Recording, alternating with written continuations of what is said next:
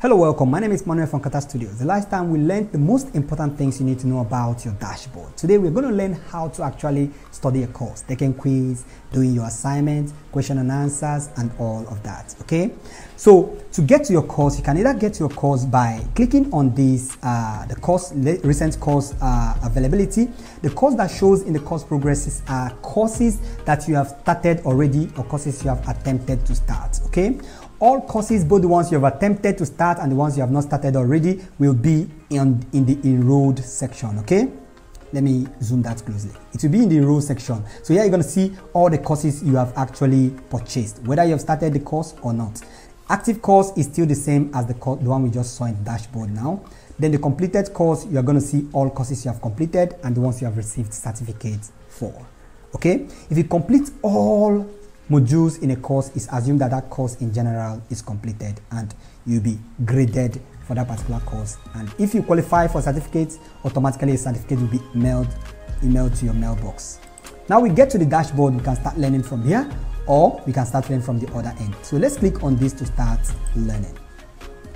Here you can see this convert to continue learning because we have actually started this course before now. So all you need to do is click on continue learning. So you're going to see all the courses. You might be wondering, why are mine ticked blue by the right corner behind the timeline? And I will answer you that these courses are courses that I've completed or lectures I've completed and I've marked them as completed. Now, it is important that as you're done with every course, mark that particular course as completed. It will show the progress of your course. As you can see from here, we can find, let me zoom very closer. Can find the progress of this course. We have taken 5 lectures out of 59 in general for this particular course. So we are 8% ahead of our course. Okay, so now we understand that we need to learn how can we now mark a course as completed. A course that you've marked as completed, you can't be able to mark it as completed anymore. Okay, but a course that is not completed, you can be able to mark it as completed from this particular end. Okay, when you're done watching that course, let me zoom closely from here. You can then mark that course as completed from the top right corner of your learning system. So that is also out of the way. Okay. Now this is the thumbnail. This is the icon for courses. And this is the icon for quizzes. Let me zoom closely too. And this is icon for assignment. So wherever you see this icon is an assignment. Wherever you see this is a quiz. And wherever you see this is a video course. Okay. Now you can collapse and expand any of these accordions. These are called accordions. Okay, accordions, you can expand them to see the courses. If you are on mobile device, you are going to see this as an hamburger icon at the top right corner. You click on it to expand. You can still expand them to learn any course. Okay, when you are done with any course, for instance, you're done with this particular course and want to mark it as completed, you can find the completed at the bottom of that particular section. Mark as complete. So we are done understanding the web version and mobile version. So now let's start learning. When you start learning a course, for instance, we click on this course to start learning. Some persons complain that sometimes the course quality is too poor. The video quality is very poor for them. That is because of the network server in your network provider on your device. Okay, so to fix this issue, all you need to do is to click on the gear icon at the bottom part of this video. Click on it and you're going to see the quality section. This is the same as YouTube. Click on the quality section and click on 720p.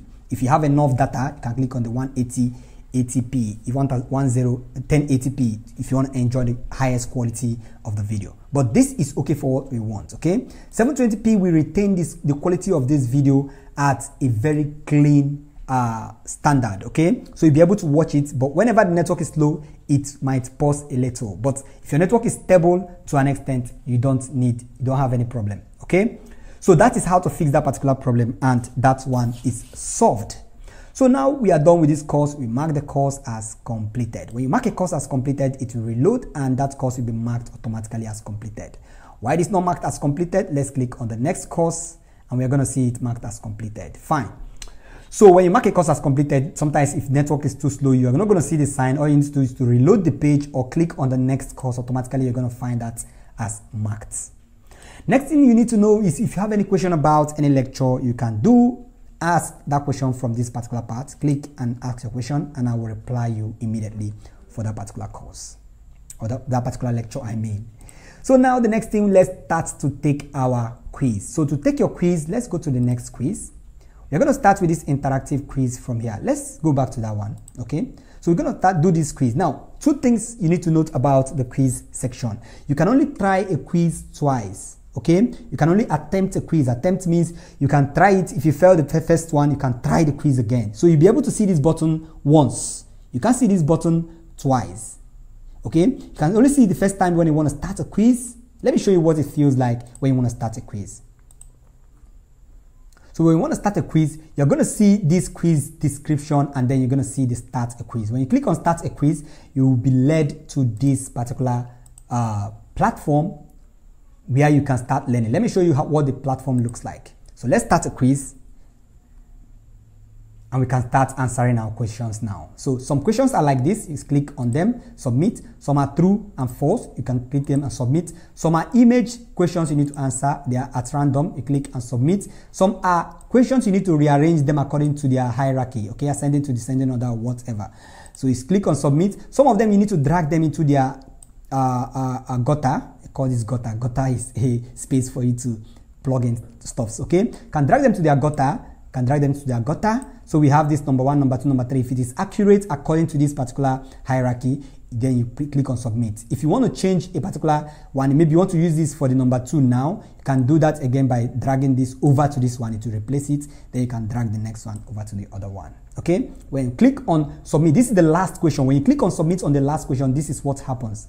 It takes you to the dashboard where we can actually see our progress, okay? As you can see, we failed this course. We got zero of the answer. We got 0 of the answer. This doesn't make sense at all. So we got 0 of the answer, and this is the correct answers are 5. Okay, so we failed this course because we didn't score up to that. But in this previous one, we scored 5 and we failed 1. Now, if you score up to 5, it means your answers are now call that 80%. Okay, because 20 divided by 100 or 100 divided by 5. Okay, that's 20. Okay, so now since we have this as 4, we pass this course because we are above 70%. So if you are below 70%, you fail the course, which means if the questions are 5 and you failed 3 and passed 2, you failed that course because you got 40%.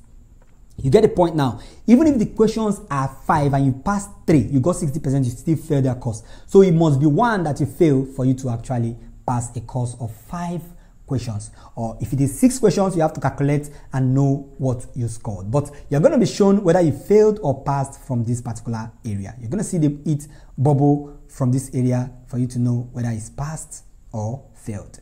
Now, if you failed the course, you can click on detail, or pass the course. You can click on detail to see the detail of this course, to know actually why you failed, why you failed, or why you passed, why you passed. As you can see from here, this is the given answers. This is the given answers. All this column are the given answer. This column are the correct answer. Given answer means these are the answers you actually imputed, and these are the correct answers. So it means we have this correct is correct. We have this correct, but this one we failed it. The given answer is the one you gave is heading, text, and image element. Form, field, heading, text, image element. But the correct answer is heading, text, image element, and form field. Okay, so this is how you know your answers. And this drop down here, if this is a kind of quiz that I provided some information for you to fill in, you're going to see the evaluation details from here. I'm going to type in the evaluation and you're going to find it from this drop down. But I don't think we'll be doing that for the quiz. That will be left for the assignment. So you get how to understand. This is just it about the quiz. Okay, when you're done with the quiz, don't forget to mark it as completed.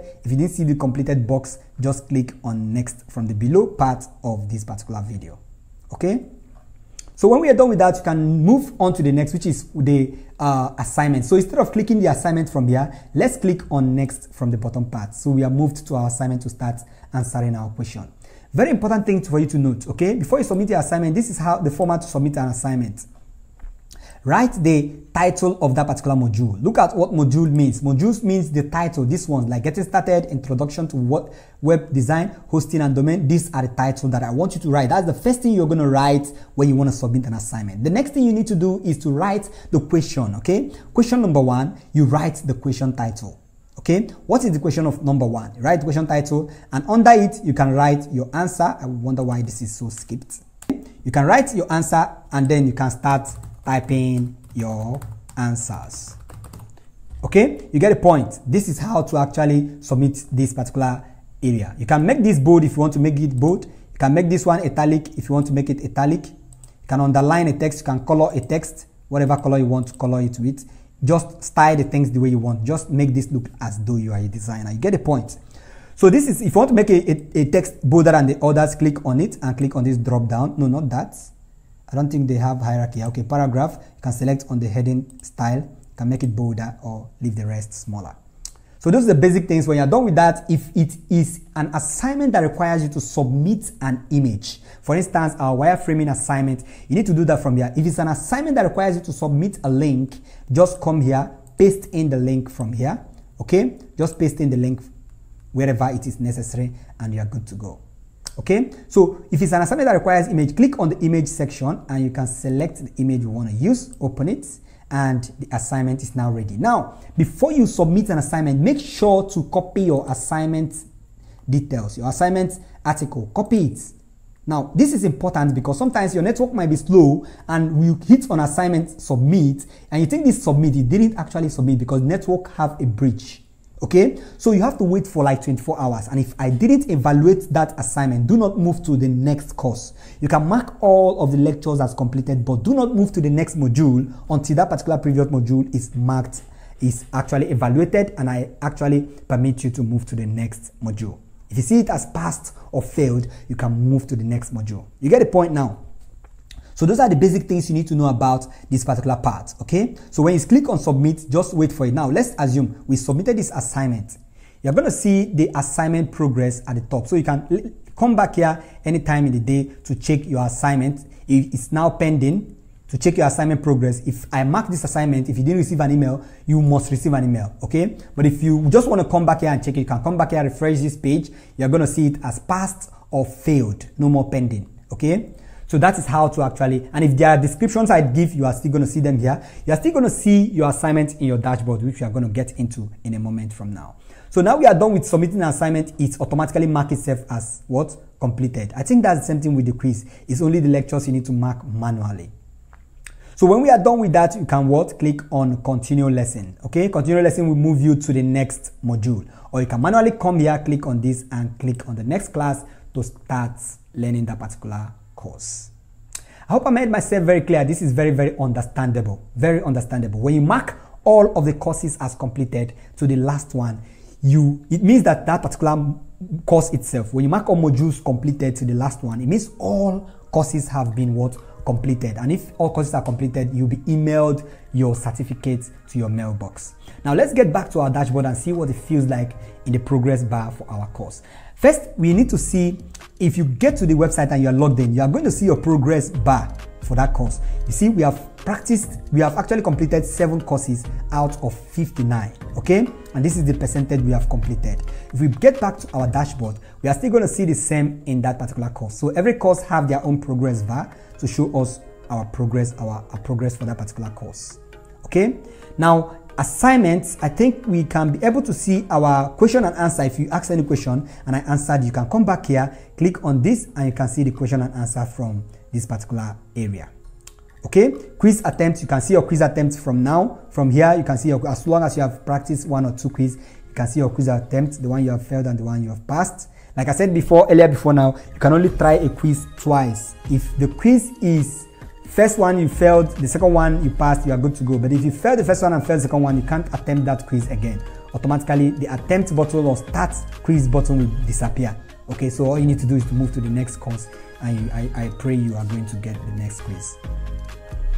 So this is everything you need to know about this particular platform, in this particular how to start a course, how to learn a course. And if you have any question about this, do let me know in the comment section below of this comment section of this video. I say comment section below of this video. Comment section below this video. Okay? Once again, my name is Manuel from CaterGraphix. Do have a wonderful day.